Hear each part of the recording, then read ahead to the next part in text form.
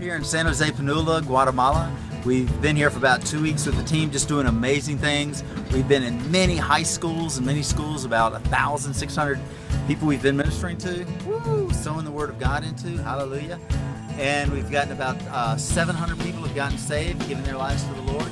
We've just been visiting some homes here, and some beautiful new children that have been coming to the Bible clubs that they minister to 4 times a week, and putting the Word of God in them.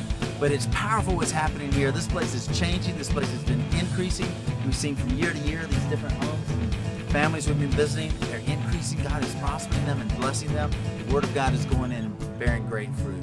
So glory, you're causing a ripple effect throughout eternity by what you're doing and what's happening here. Glory to God.